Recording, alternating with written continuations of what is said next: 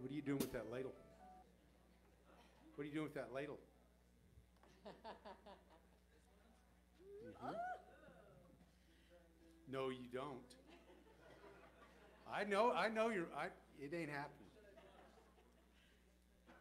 You just have to bring it back with you. I know what you're doing.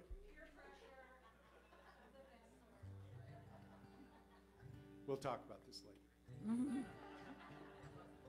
Julie.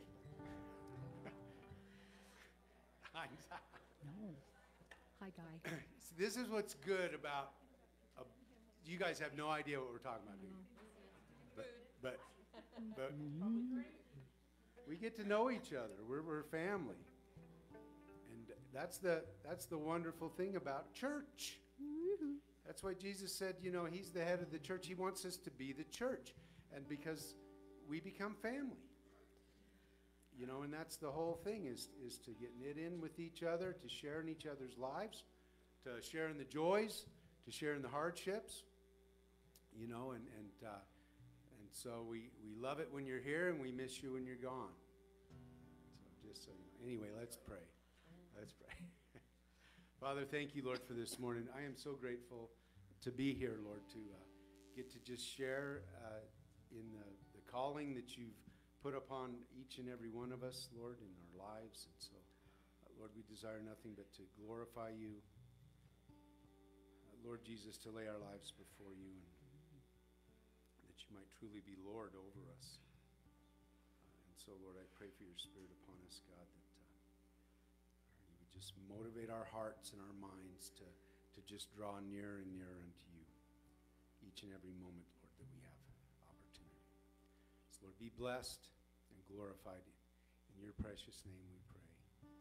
And the church said, Amen. Amen. So you're welcome to stand or sit as you feel led this morning. So.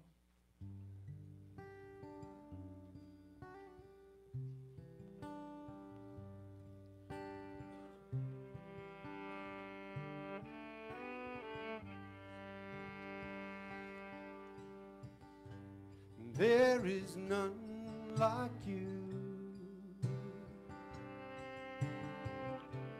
No one else can touch my heart like you do. I could search for all eternity long and find there is none like you.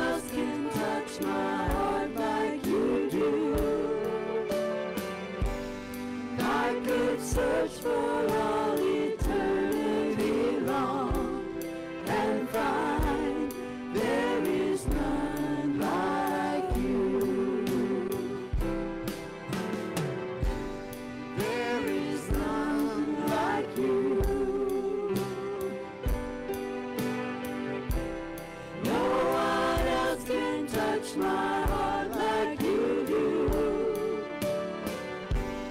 I could search for all eternity long and find there is none like you.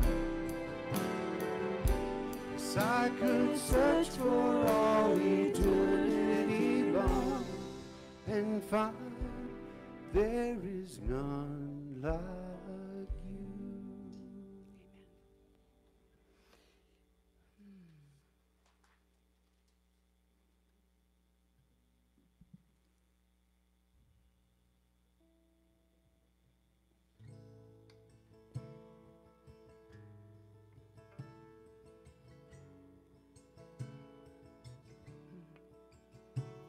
And it seems like all I can see was destroyed.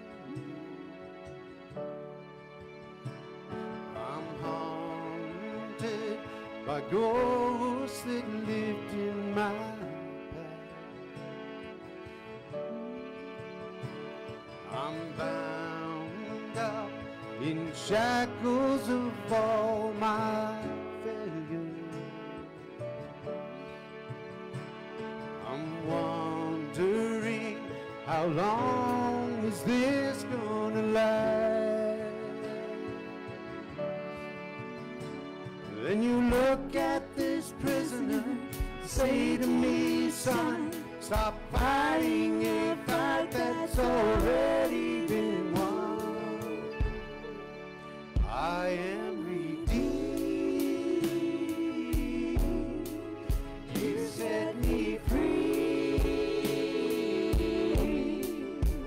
So I'll shake off these heavy chains, wipe away every stain. Now I'm not who I used to be. I am redeemed.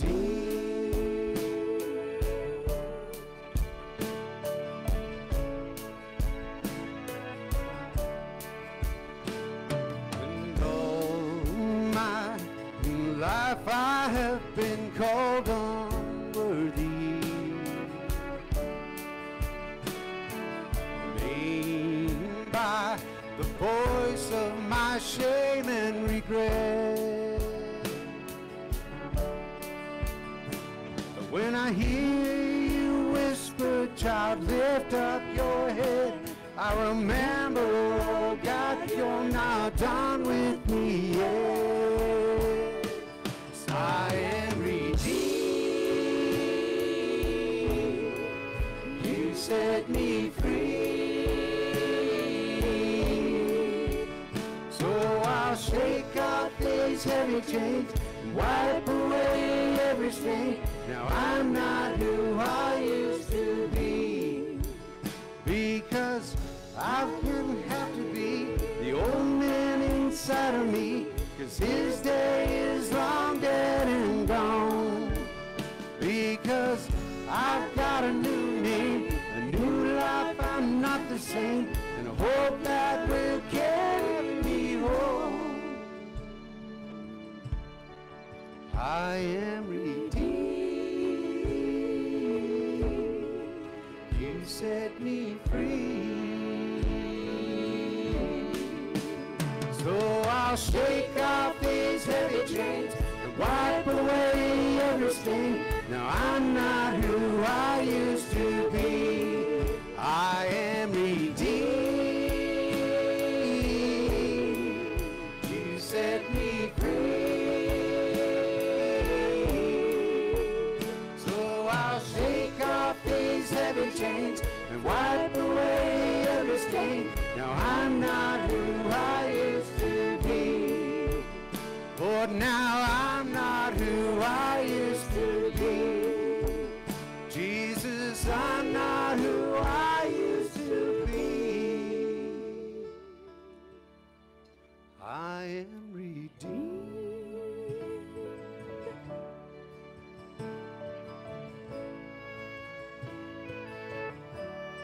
Yes, I am redeemed. Thank God I'm redeemed.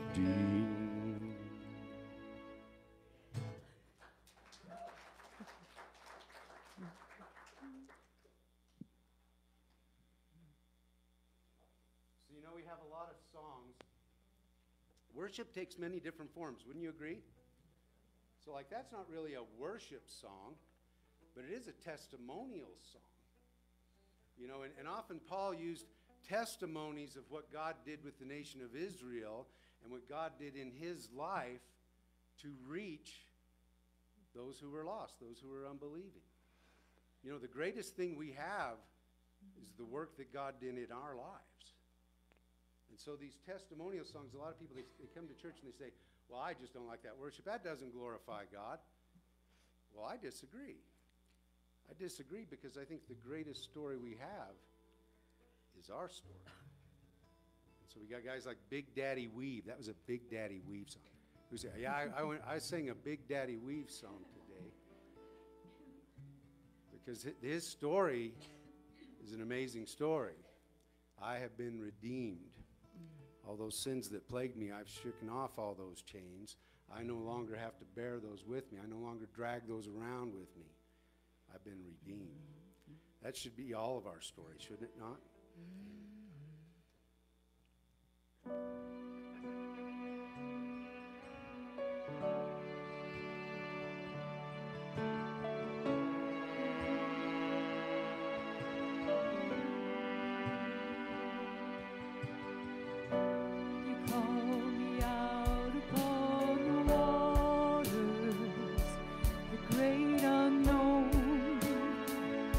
Where feet may fail,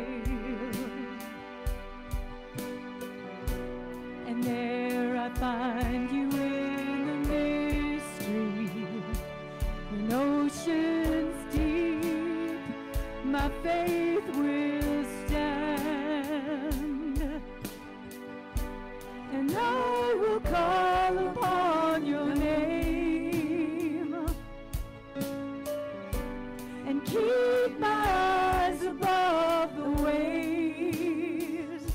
When oceans rise, my soul will rest in your embrace, for I am yours and you are mine. Oh,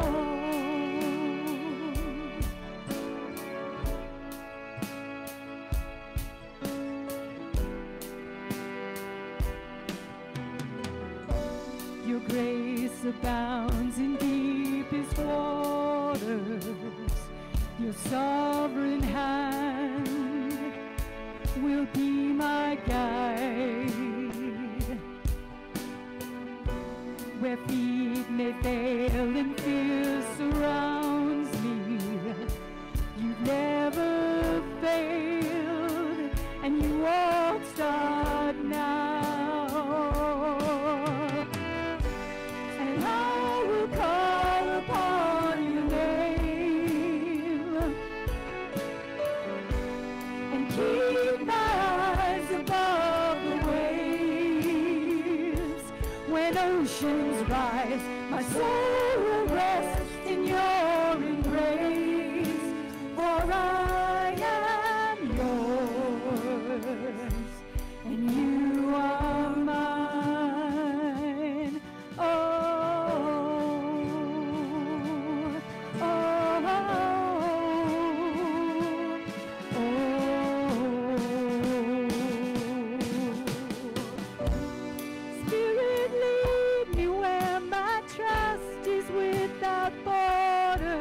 let me walk upon the waters wherever you would call me.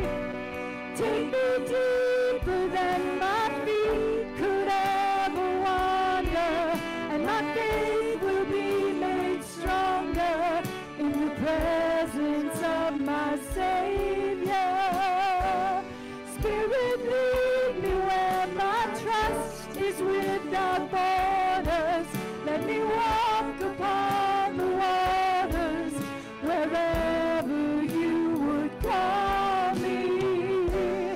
Take me deeper than my feet could ever wander, and my faith will be made stronger in the presence of my Savior. Spirit, lead me where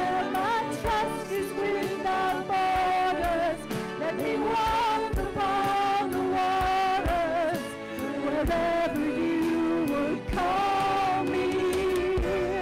Take me deeper than my feet could ever wander, and my faith will be even stronger in the presence of my Savior.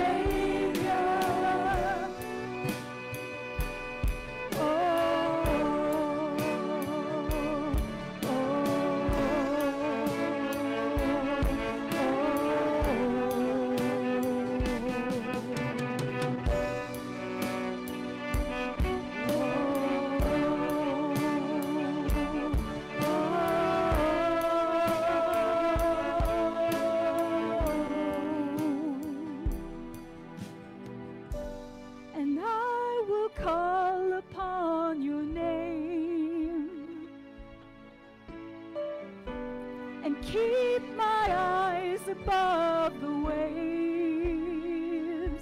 When oceans rise, my soul will rest in your embrace, for I am yours, and you are mine.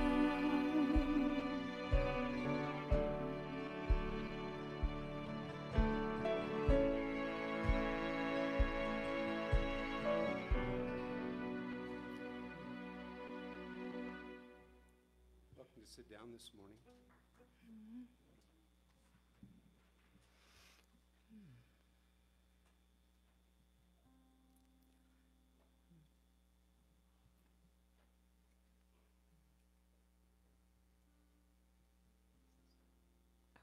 Is the offering? Oh, yeah. Thanks, Gabe. So who'd like to pray for our offering today? Okay, it's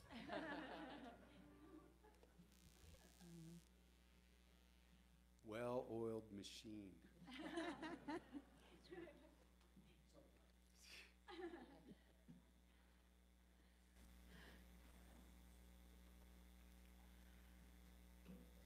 Good morning, Norm.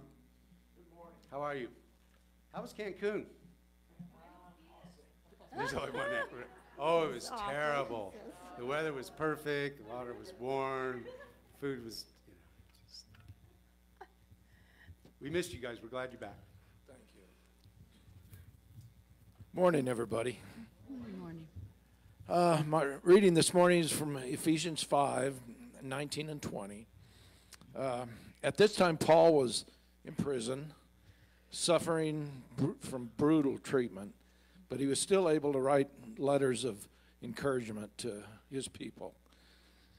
In 19, he starts, "Be filled with the Spirit, speaking to one another in psalms and hymns and spiritual songs, singing and making melody in your heart to the Lord, giving thanks always for all things to God the Father, in the name of our Lord Jesus Christ." So, Father God, thank you for this reminder from your word. And I just pray that we can carry it with us every day of our lives and spread that faith and that,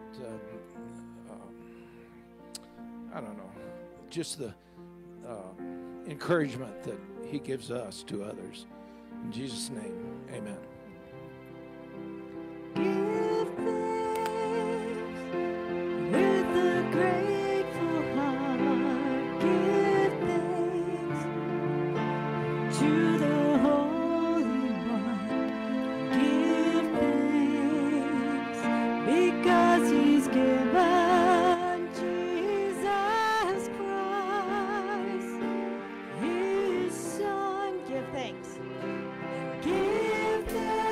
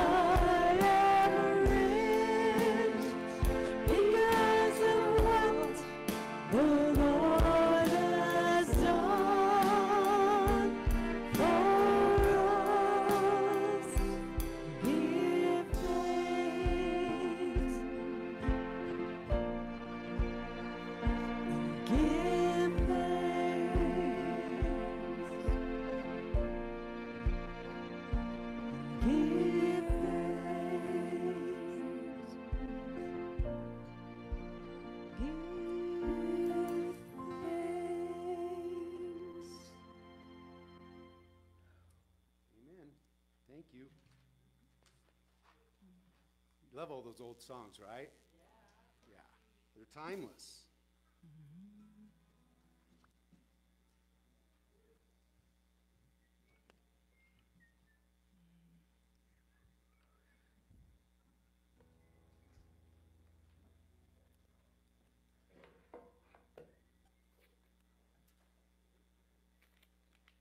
Okay. All right, I'm going to fly through these announcements. Right. So, oh. Oh, gosh. All right.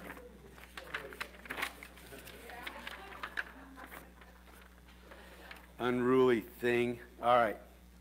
So, first of all, we're going to say, welcome. We're glad you're here.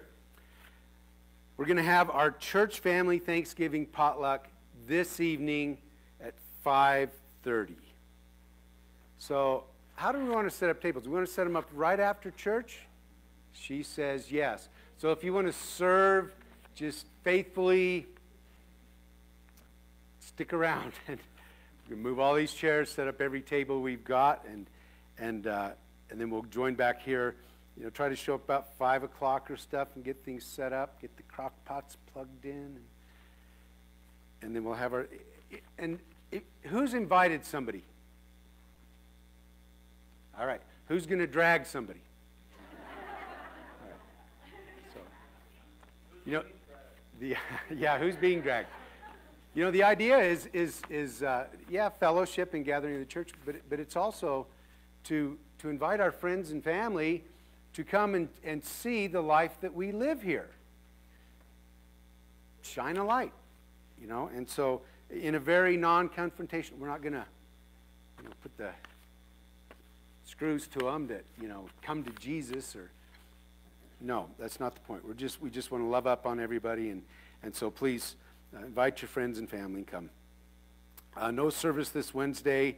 Allow us some travel time if you're going to go visit friends and family for Thanksgiving. Thanksgiving, November 28th. November 25th. Oh, jumping back a little bit. November 25th through December 5th. So, who's heard of KCAP? Okay. Kane County Assistance Program.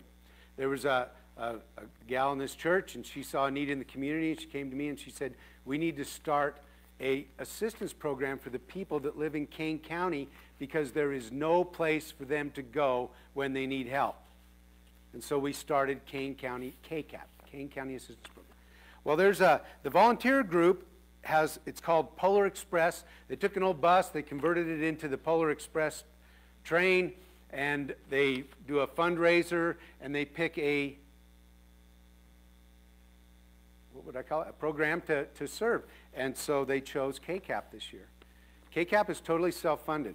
It's totally by volunteers. We don't go out, we don't do fundraisers, we don't ask for money, we pray to God, and God just provides. And so if you'd like to be part of that, they just need people to take tickets. Take money and it's like $5, I think, to ride the Polar Express. So November 25th to December 5th, there's a sign-up sheet out there. It's like a 3-hour block, but they said if you want to just come serve for an hour, okay, they'll take whatever they can get. And so there's sign-up sheets. If you'd like to just serve our community in a very easy way, you take people's money, you hand them a ticket. And it's generally kids. So please, they need some help. So if you can sign up for that, please do. Let's see, Monday, December 2nd, 6 to 7:30 p.m., the Ladies' Holiday Craft Night. That's going to be headed up by Charlotte Young. There's a sign-up sheet out there. And so there's Charlotte right there. Her phone number costs $10. And just another time of fellowship and gathering together for you ladies. So Saturday, December 7th, men's breakfast. This is our final one of the year, and then we're going to kind of take a season off. And so we'll finish up our men's breakfast. Anybody want to cook for that? Looks like it's McDonald's.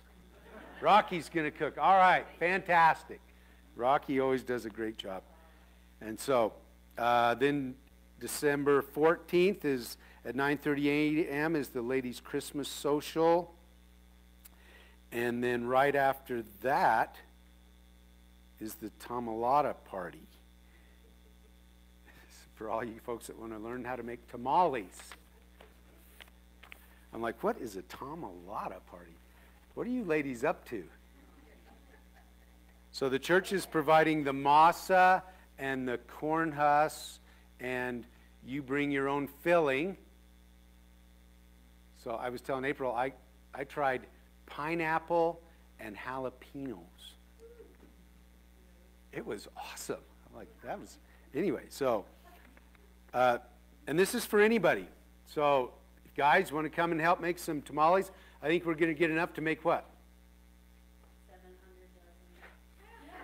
dozen. Okay, 700 dozen.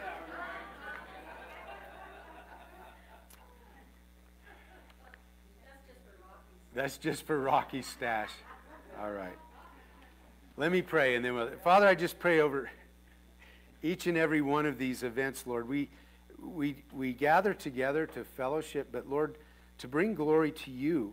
Lord, we are children of God by faith in Christ and the work that you've done for us. And so let each and every one of these events be an outreach to the community, to those who are walking in darkness, God, that they might come and see the light and partake of the goodness of our God. Lord, may you we pray that you would bless all these, Lord, for your sake, for your praise, for your glory. In Jesus' name, amen. Okay, let's open up our Bibles to Romans, and we'll continue our study through God's Word.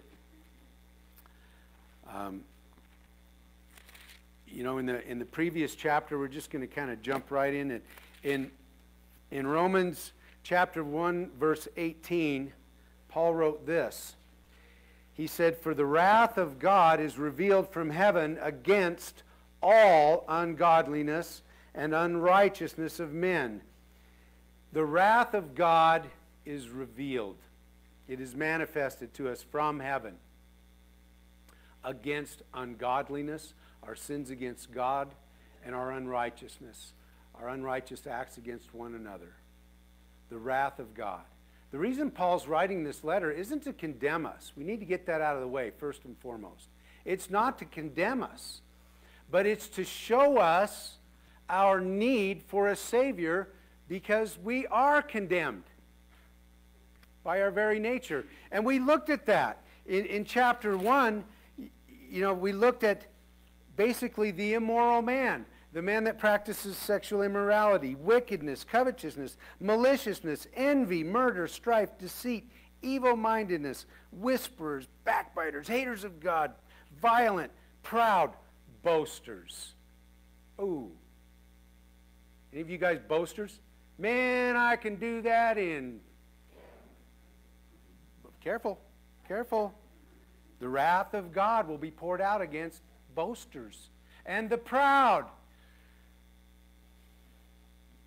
We want to pick out the worst sins, the sexual immorality, the violence, the murderers, the haters, the liars, the thieves, the cheats, enviers, gossipers, whisperers. I'm included in there. I can't escape it. You ever envied? You ever coveted someone else's belongings? Or the wrath of God is poured out against all of that stuff. All of it. The immoral man is condemned before God. And we would all say, amen, brother. I know they are. Sinners, every one of them. Sinners, every one. Yes, the wrath of God is condemned them people, the immoral. Absolutely. Okay, hold your horses. Let's go to chapter 2. Now I'm going to show you, in chapter 2, we're going to talk about the moral man, where he stands before God. We'll talk about the religious and the unreligious, or the irreligious. I don't know what's the word. The guy that doesn't practice any religion. We'll talk about the legalist man, the man that follows the law of God. We'll see where he stands with God. We'll follow maybe the ritualistic man that loves the religious rituals.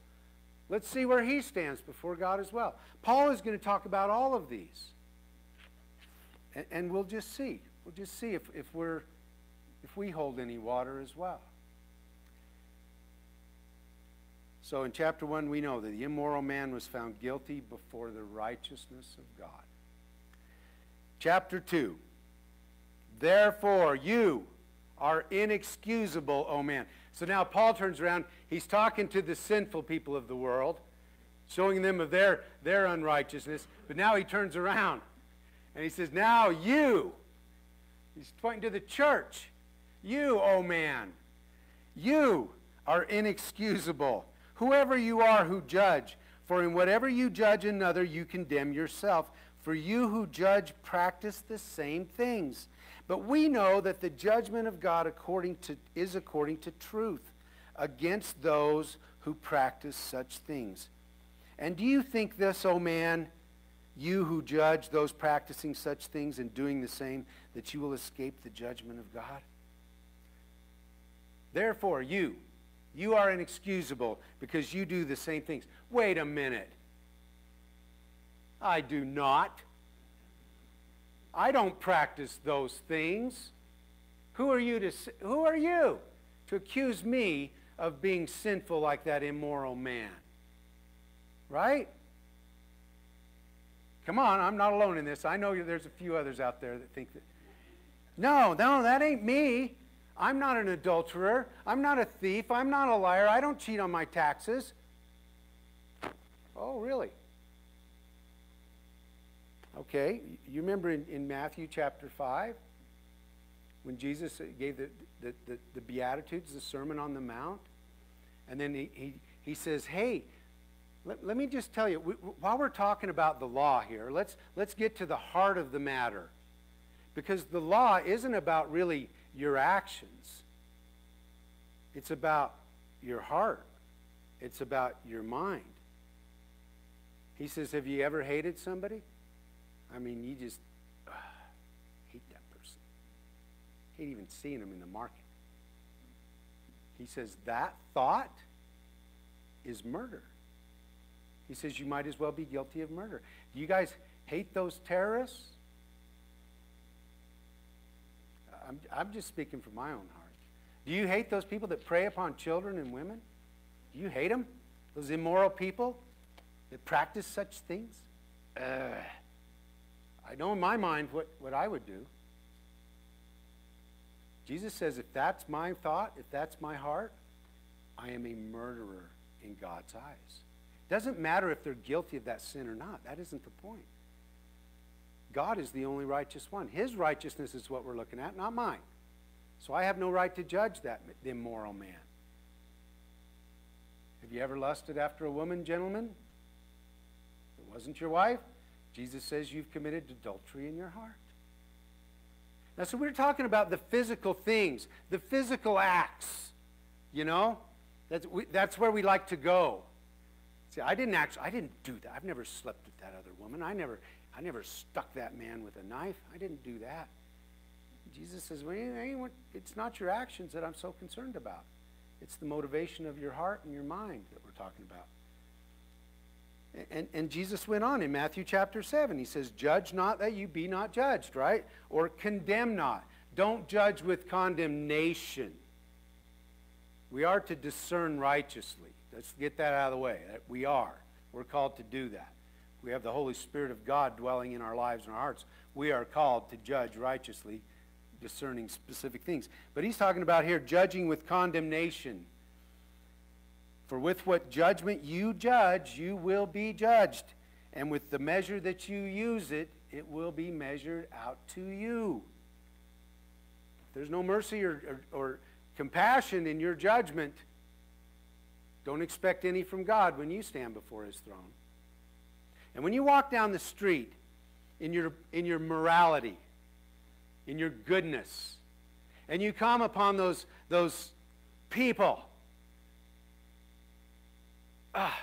they're so sinful, God, with their addictions and their bad behavior, and they're just getting their just rewards. They deserve it.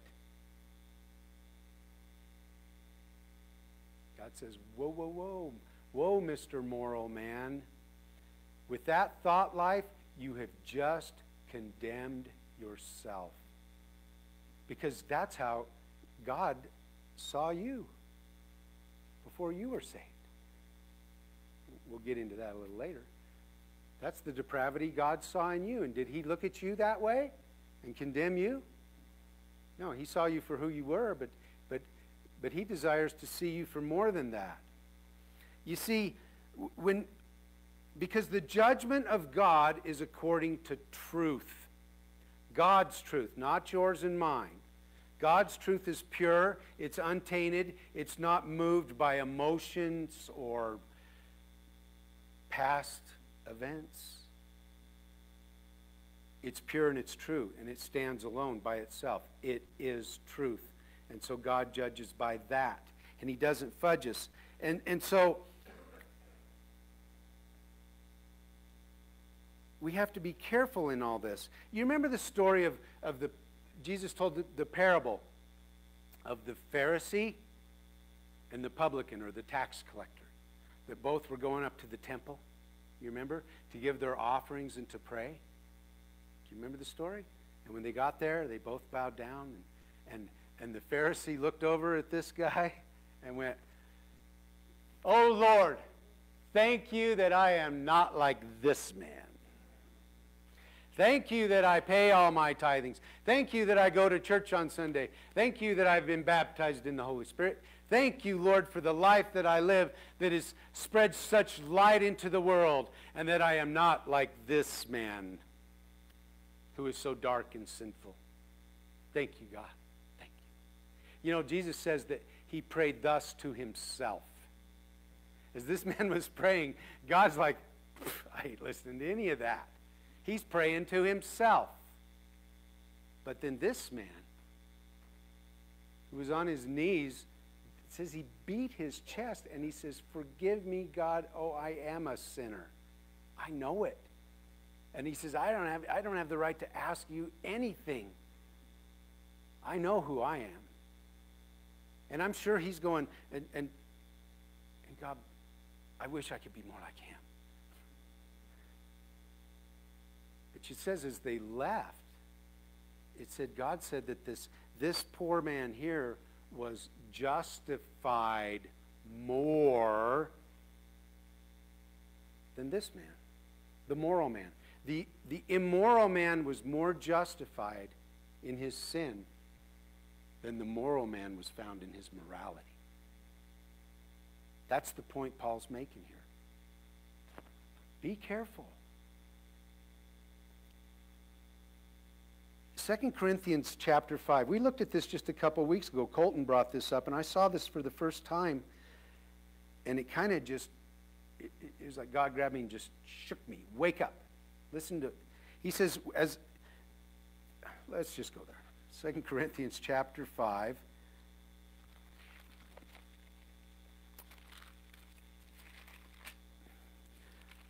Verses 14 and 16. 2 Corinthians 5, verses 14 and 16.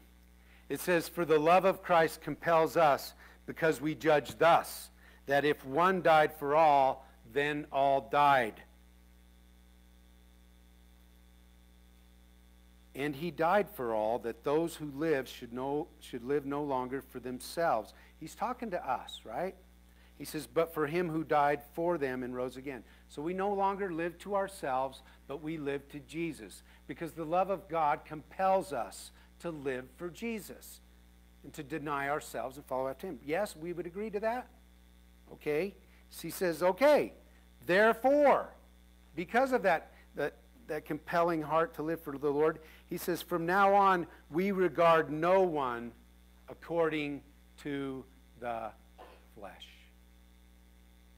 You see, as we go through life as Christians, as born-again believers, the Spirit of God dwelling and living in our hearts and minds, when we look at each other, we're not supposed to look at these unbelievers, these sinful people. You know what we're to see when we see them? What they could be in Christ. Not who they are in the flesh. Because if we see them for who they are in the flesh, they're just sinful, condemned people. and the wrath of God is abiding upon them. But we're not to look at them that way. We're to look at them and see who they could be in Christ. And thank God I know that you guys look at me that way, right? You look at me as, oh man, what he could be in Jesus. What our pastor could be if he would just walk with the Lord a little more each and every day. I thank you. Please do look at me that way, because that's the way I want to look at you guys too. And I want to encourage us to walk in the light as he is in the light. But you see, if we put on our morality, that can hinder that, can it not?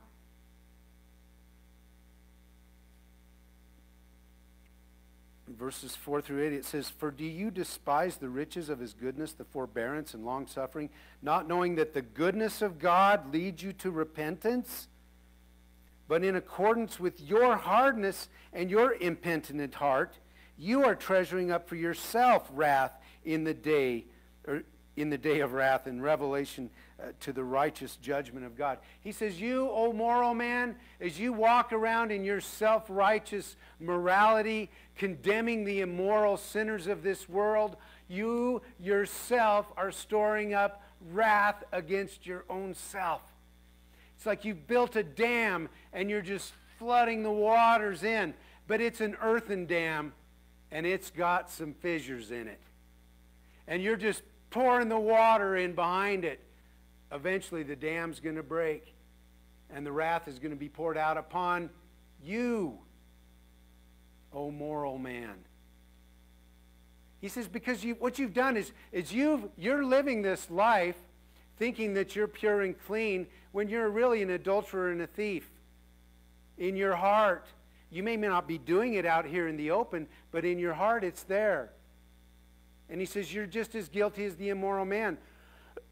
And what you've done, excuse me, is that you've mistaken the long-suffering, the forbearance, the goodness of God for tolerance of your sin. You think because God hasn't judged you, that the wrath of God isn't pouring out on you, that God is okay with your sin. You mistake it. You see, because it's the goodness of God that leads you to repentance. I know in my life that is absolutely true. It's because God did not judge me. He kept bearing with me through years and years of sexual immorality and drug addiction and anger.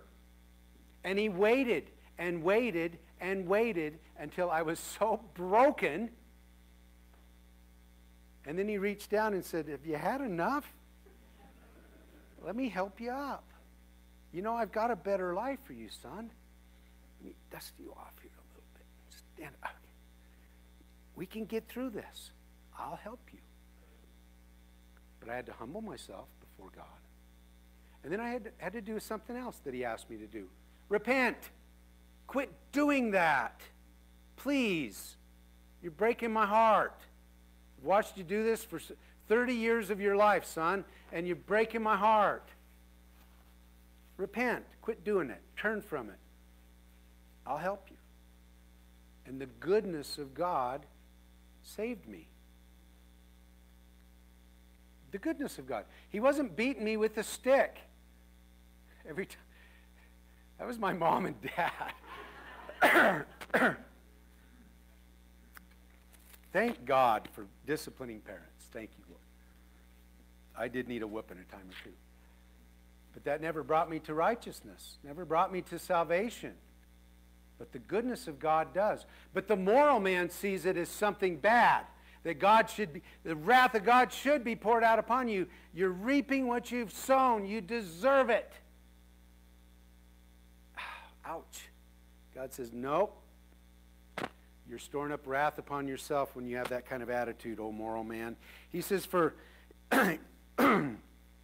6, for God will render to each one according to his deeds. That is not a good thing. A lot of people say, oh, that's a good thing. I'm a good person. No, you're not. That's a bad thing. You see, God says in all your morality, I'm going to judge you according to it. I'm going to give you exactly what you doled out. And he says, and he goes on, he says, for eternal life to those who by patient, continuous in doing good, seek for glory, honor, and immortality. Yes.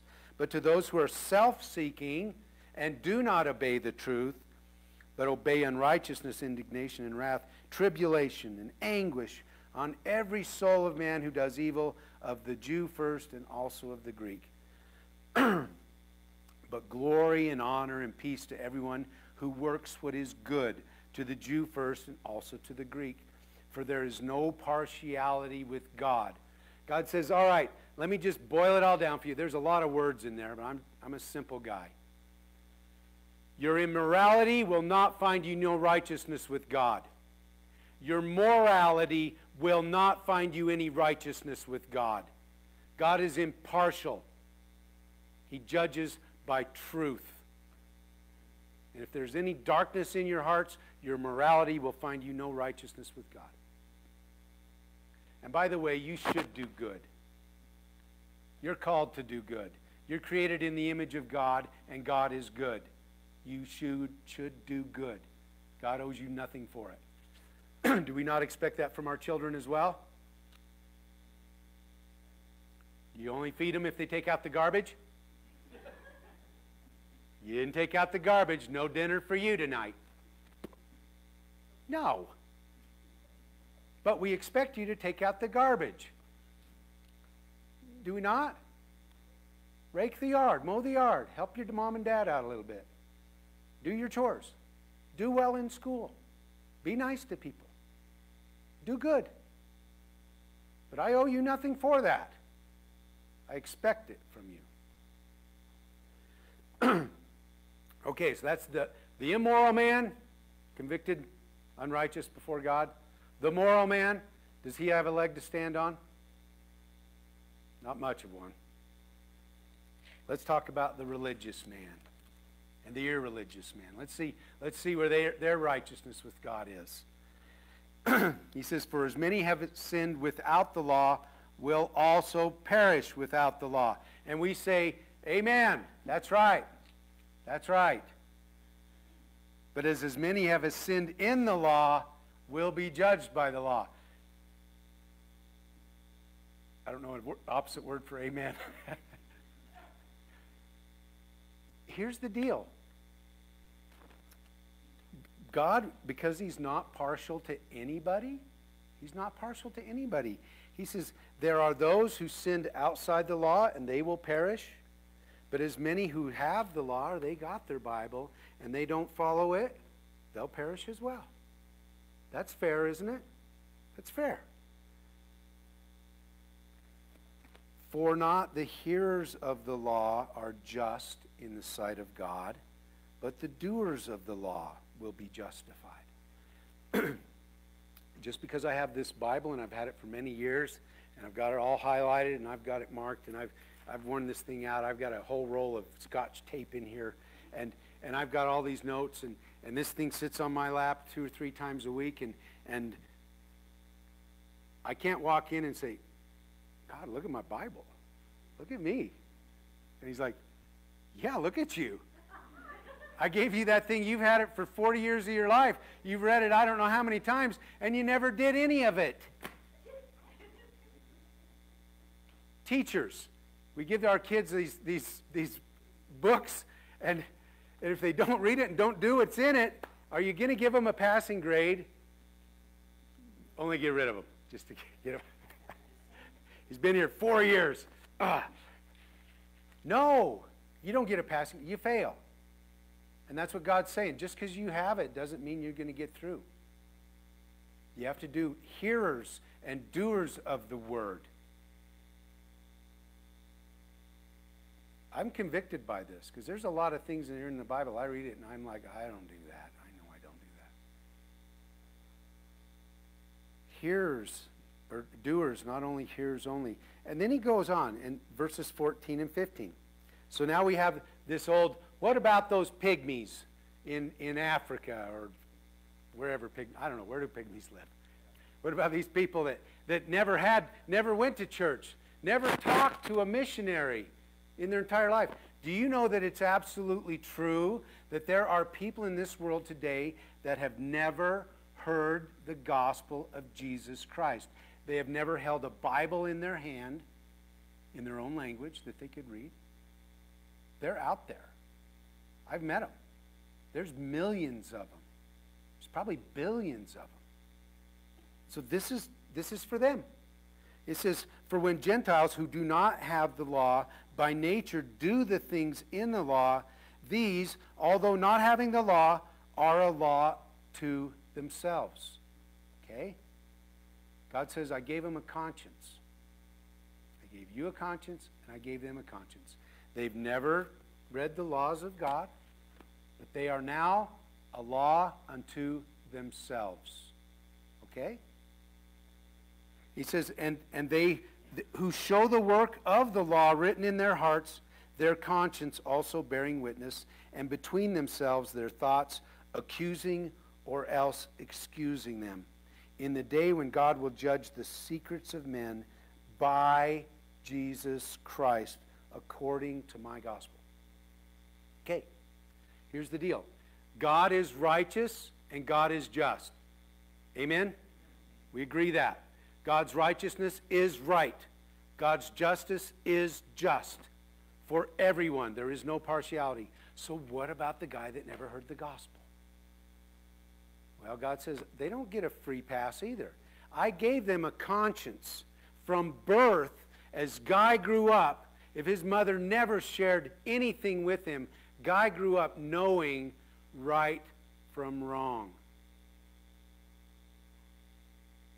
I've seen it in my kids.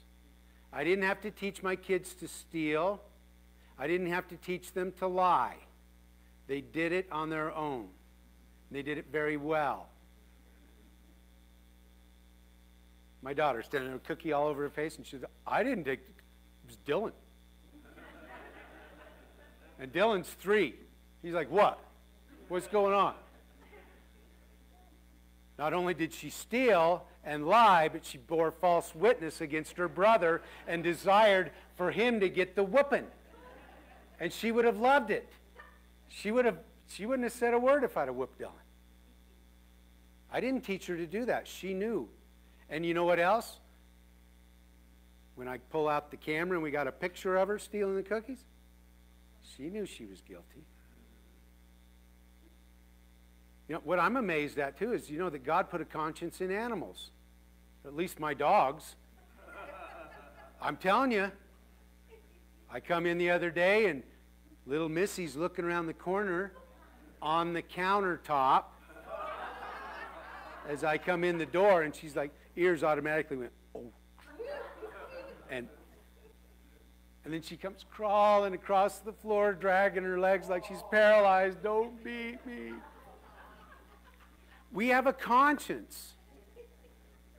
And you will not escape, because God says your conscience will either accuse you or excuse you. And so you got to ask the question, have you ever broke or disobeyed your own conscience about something? Have you betrayed yourself? Were you not condemned in that? You see, God says,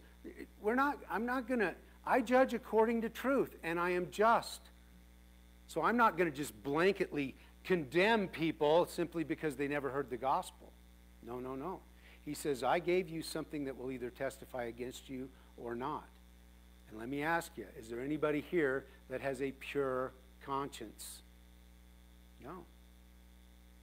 Not a single one of us. You see, the religious man is condemned by the law because he can read it and he knows he's broken the law. And the irreligious man knows that he's condemned as well because his conscience bears witness against himself. God says that's fair. That's fair. So now we see the immoral man finds no righteousness before God in his immorality. The moralistic man finds no righteousness with God because of his morality. The irreligious man finds no righteousness with God because of his, and neither does the religious man. We'll go on to him next. You see, because the secrets of men, what's in your heart, is what God will judge. And he will judge it by Jesus Christ. Not by your standards, but by Jesus's. Is that not fair? Jesus came and said, I'll set the example.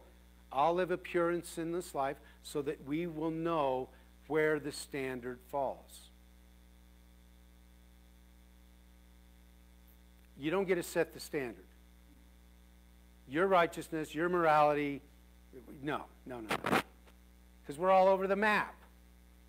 It's like I was telling everybody on Wednesday. Mine is here. My little 8-inch dog can jump over my bar of righteousness. Everybody gets in. Everybody. Because I know myself. But there's a lot of Christians, and they've set the bar here. And the thing is, they've set it so high that they can't even get over it themselves. They don't even realize it. They've condemned themselves. And so he goes on. He says, Indeed, you are called a Jew, and you rest on the law, and you make your boast in God. I go to church every Sunday. Man, my Bible is just, I've wore out 4 of these things. And I've been baptized. I've been confirmed or whatever. I've done it all. I've got the certificates. And I make my boast in God. And I know his will, and I approve the things that are excellent, being instructed out of the law. And I would say, amen. Yes, I agree, Lord. I agree.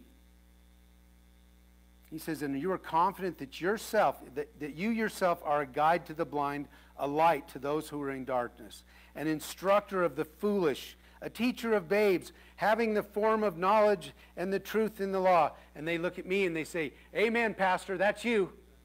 Wait a minute. How many of you guys holding the Bible today? Come on, raise them up. Guess what? That's you too. You are an instructor of the law as well. You have the instruction book. You have the answers to the test. Every single one of you. So it's not just pastors. It's not just, it's all of us. And he says, and you say you do not commit adultery. Oh, excuse me. I jumped one. He says, you therefore, you teach another. Do you not teach yourself? You who preach that a man should not steal. Do you steal? And you say, do not commit adultery. Do you commit adultery? And you who abhor idols, do you rob temples? You make your boast in the law, but do you dishonor God through breaking the law? For the name of God is blasphemed among the Gentiles because of you, as it is written. So actually here we could call this guy the legalistic man. He's got the law of God. I've got it down. I know everything I should do. And man, I'm going to tell everybody else that they need to be doing it too. The legalistic man. He says, do you teach a man not to steal and yet you steal? You teach a man not to commit adultery, but you commit adultery? And you're like, I don't steal. I don't commit adultery. Well, we've kind of been through this already, right? Do you steal and commit adultery? You see, God's talking about in the spiritual sense. In Malachi chapter 3, God talks about stealing. He says, and they said, when have we ever robbed God? When have we ever robbed you, Lord? When have we ever stole from you? And he says, when you withhold your tithings from my church, you steal from me. Whoa. Like, oh, you're just trying to fill the coffers, Pastor. No. That's not what God's talking about here. What he's talking about is you had opportunity. I've given you opportunity I've blessed you. You've lived a good life. You made a good living. You had opportunity upon opportunity to help, and you chose not to. He says, you've robbed from me when you did that. You left my storehouses empty. We would have helped the poor. You robbed from me. You're a thief. You stole from me. Because God says, and we know as Christians, everything that we have is because God has given it to us. We understand that. Do we not? If you don't, you need to. by the grace of God that we have what we have, the lifestyle, this middle-class America that we get to live in is amazing, folks. We are rich. We're wealthy. You go to a third world country, there is no middle class. You have the haves and the have-nots. We're the wannabes. We're the middle class. We're blessed. We're rich. And we have opportunity time and time again to help and to bless. And so we're guilty. The legalistic man is guilty. And he says, did you not commit adultery? We automatically think of sleeping around. But that's not what God's talking about. He's talking about spiritual adultery. And he gave us examples time and time again. The nation of Israel, the Old Testament, if you read through it, it's just one example over another of how God was faithful to them and they were adulterous to God. They went sleeping around with pagan idols, or they substituted a relationship with God for something else. That's what he's talking about here. And he says, when you do that, whatever it may be, maybe it's your stock market, maybe it's sports, maybe it's fishing, maybe it's hunting, maybe it's whatever it may be, you say, well, I'd rather spend time doing that than spending time with you, Lord. God says, you know what that is to me? Adultery. You're cheating around on me. And yes, and so even the legalistic man, he says, you're condemned under this too. And he says, because of it, you make your boast in the law, but you dishonor God. And he says, you know what the byproduct of that is? You blaspheme the name of God among all the Gentiles, among all the unbelievers. They see that you should be going, spending time with the Lord, serving God's people, and you aren't. And yet you call yourself a Christian. And they look at you, the unbelievers, those who are walking in darkness, look over that and say, I have won no part of your God. You're Jesus. We blaspheme the name of God because the label on the outside doesn't match the product that's on the inside. It says peas and carrots, but you know what's in here? Dog food. And you open that up and you open the lid and you're sorely disappointed. Yeah, David's like, oh, that's gross. Yes, that's what he's talking about here. You put this label on the outside. You said, this is who I am. But when you open up the can, it's not what's...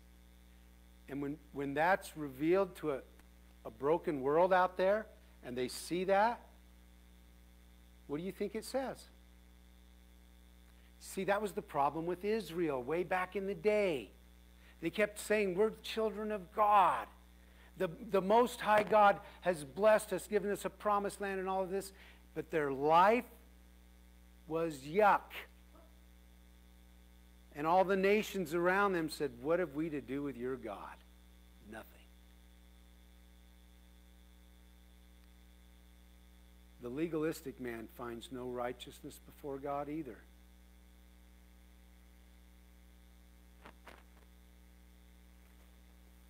We got one guy left. We got one more. Maybe our religious rituals will get us there. Maybe by doing things. Maybe that's the answer. Right? So, verse 25. For circumcision is indeed profitable. Okay, if you keep the law. But if you are a breaker of the law, your circumcision has become uncircumcised. And the ladies are going, whoa. Okay, we understand what circumcision was about, right? It was a sign for the nation of Israel. God chose these Hebrew people and said, you are going to be a special people to me. You are going to be a light to the world, and I'm going to set a mark upon you that everybody that sees you will know that you're mine. And it's symbolic. And he says, you're going to be circumcised the 8th day. And it's a cutting away of the flesh.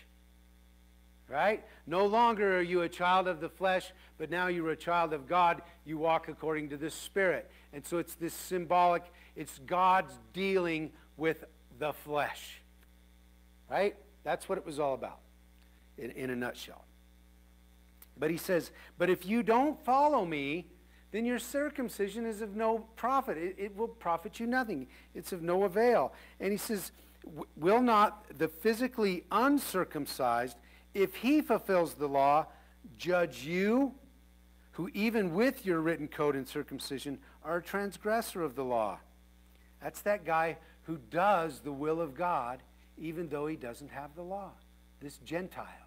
He says, will I not use him who does what I asked him to do?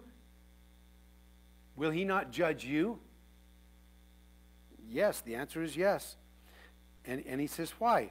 For he is not a Jew who is one outwardly, nor is circumcision that which is outward in the flesh, but he is a Jew who is one inwardly. And the circumcision is that of the heart, in the spirit, not in the letter, whose praise is not from men, but is from God. Once again, God always says, I want to deal with your heart. If I deal with your heart, it'll come out in your flesh eventually. If I try to deal in your flesh to get through to your heart, I'm going to have to slice and dice you so many ways, you're not going to make it. It doesn't work from the outside in. It works from the inside out. You can baptize me 1,000 times and say all kinds of words in every language you can possibly think. Am I going to be any cleaner inside when you pull me out of that water? No. Baptism avails you nothing. Circumcision avails you nothing. Ritualistic behaviors and practices avail you no righteousness with God. We all want to look at the Catholics. Or we want to look at their ritualistic behavior. Well, maybe so. What about you? Do you have little practices you do? Got my special go to holy church meeting socks I put on. Every time I put on my holy socks, I'm more holier than thou. Whatever it may be. Maybe I got my special, necklace that I put on, or my shirt that makes me look more righteous. We are weird. We do weird things. We do. Well, if I read my Bible 7.5 minutes every day, I get through my Bible every year, and that'll do it. And then you miss it. And so now you're reading it for 15 minutes the next day. And pretty soon you get into this ritual. And we do it. We do it. We not only do it, the pagan world does it too. I hang this little jewel around my neck. And, I set up my little... God says, no. No. None of that avails anything with me. I'm after something much deeper in you. Do we want praises from men that they see all your rituals and all of that, and they go, oh, yeah, look how religious that guy is? Or do we want the praise that comes from God? That's only between you and him. Nobody else is going to hear that. Paul talked about that. He says, the righteousness I want is the righteousness that comes from God. What Paul is trying to do is this is an indictment against all of us. All of us. There's nobody can stand before God and declare himself righteous. Nobody.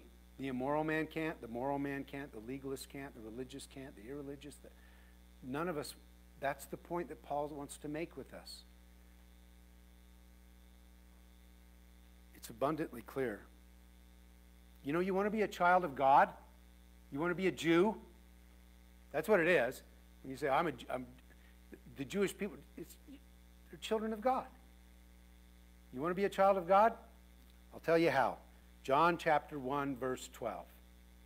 But as many as received him, to them he gave the right to become children of God.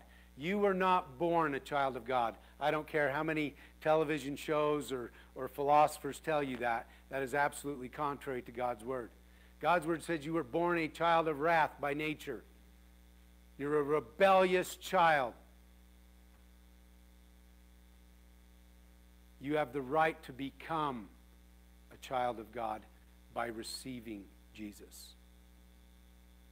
That's what the Bible says.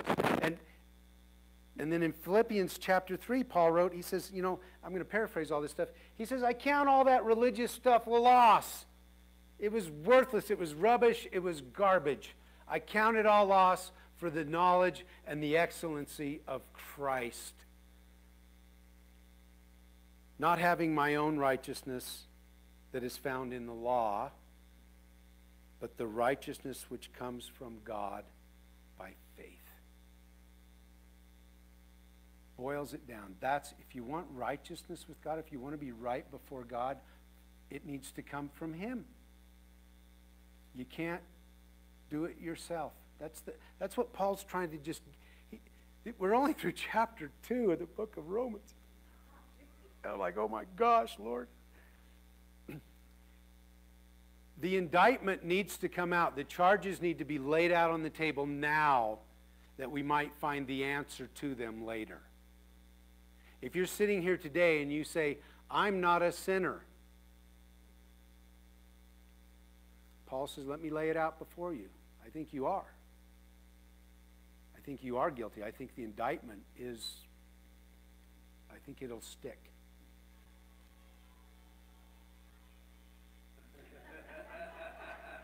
That's my friend David there. He's come to visit. My immoral behavior and my attitudes, creation speaks against me and condemns me. My moral behavior and my attitudes, my religious and unreligious behavior and attitudes, my own conscience convicts me. My legalistic behavior or my ritualistic behavior and attitudes, the law convicts me.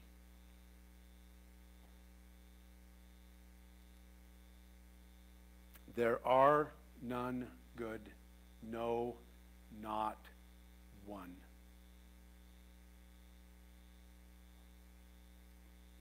Folks, we got to raise our standards of goodness, not lower them. In our love for one another, we've lowered our standards of goodness so low that they're... And then we present that before God and say, accept my goodness, God, as the standard. Can God do that? Can God overlook our sinful behavior and still maintain His righteousness? That's the dilemma for God. I read a short little story about a boy that went and broke out a bunch of windows out of a bunch of cars. High-dollar cars, by the way. They weren't these little Chevys. These were BMWs and Mercedes and all this. And when he got to court, he stood there before the judge, and the judge says, it's going to be a $10,000 fine, and you're going to need to pay it before you leave today, son, or else you go to jail. And the boy looked at him and said, I can't pay that. And he says, besides, Dad, how can you do this to me? I'm your son. And he looks into him and he says, I know, son, but I'm the judge. I'm the judge. And so I am your judge. And this is the penalty. And then the judge took off his robe, walked around, and came and stood beside his son and said, Your Honor, I will pay his fine in full today. He says, I'm your dad now. But when I'm up there, I'm the judge. But I'm your dad. You see, this is exactly what God did for us. God was sitting behind, He was the judge. And he looks at us and he says, you're guilty, and this is the punishment. The wrath of God is your punishment.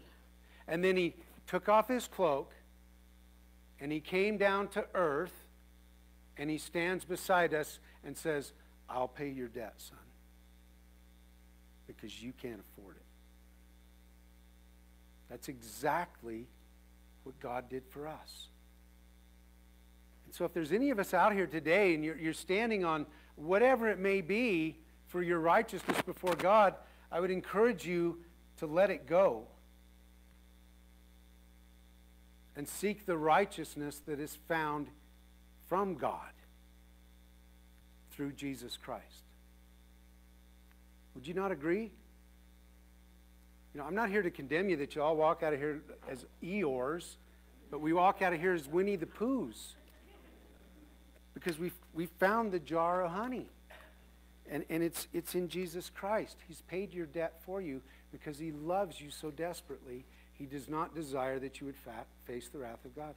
But we need to let go of whatever it is that we're standing on if it isn't Jesus. If we're not standing on the rock, I just encourage you to let it go. So the worship team come up. We have one more song, and then...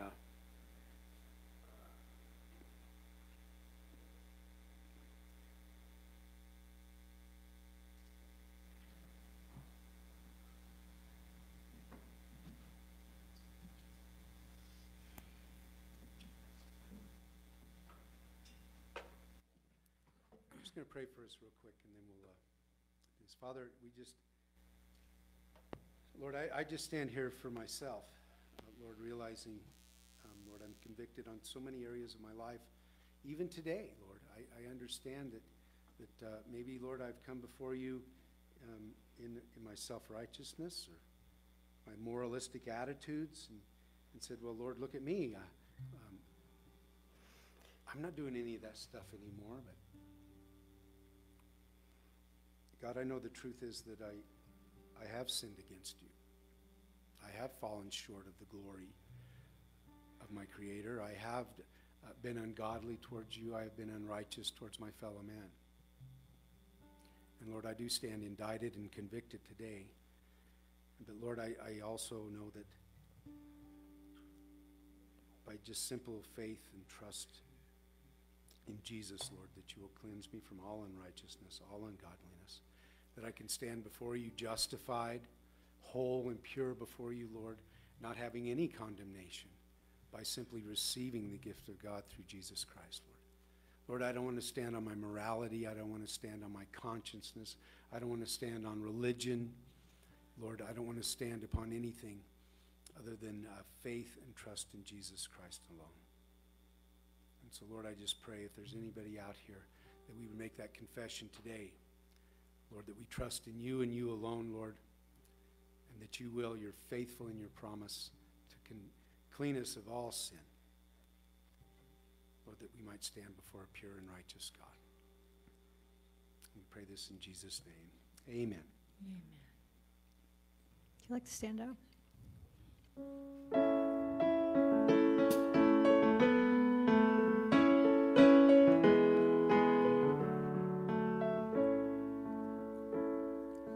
Grace that flows like a river, washing over me. Fount of heaven, love of Christ, overflow in me. Thank you, Jesus. You set me free.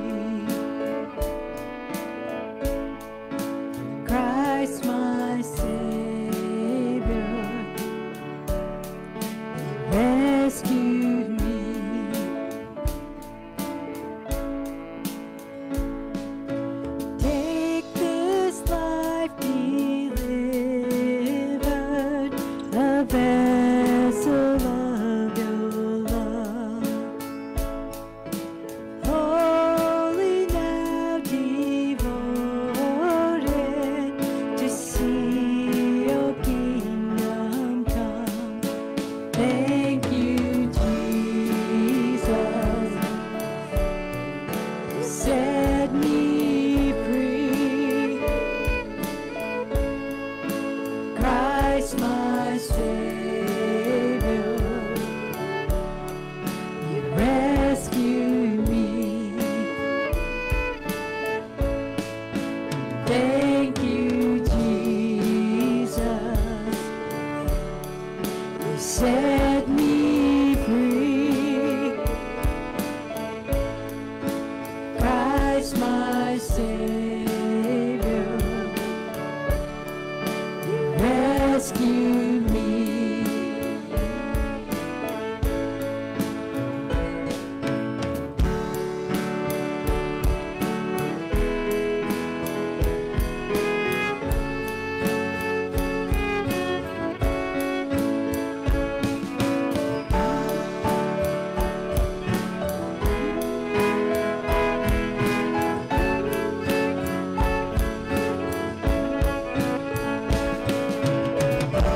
You've given me life, you've opened my eyes.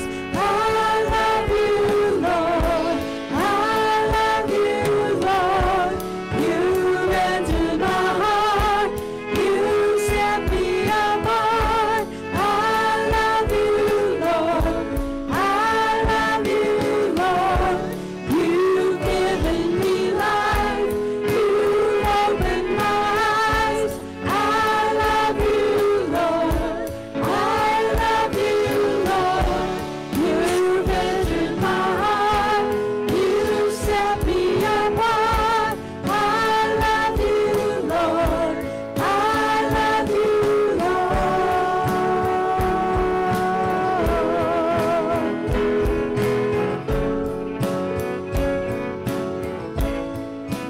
Thank you, Jesus, you set me free. Christ my Savior, you rescued me. Thank you, Jesus,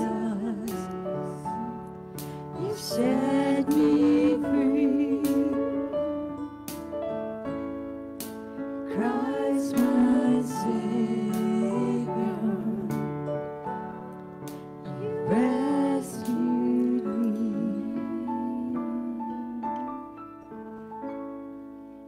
Amen. Norm, would you come and close us out, please? Okay.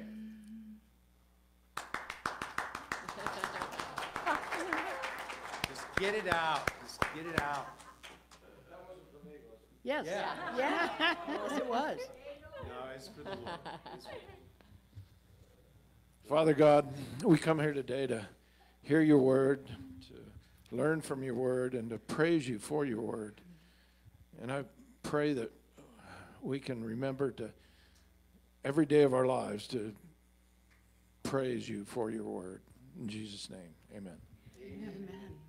So anybody want to stick around and move some chairs? Get a little No? adrenaline going? Please do that. And then we'll see you back here at around 5:15.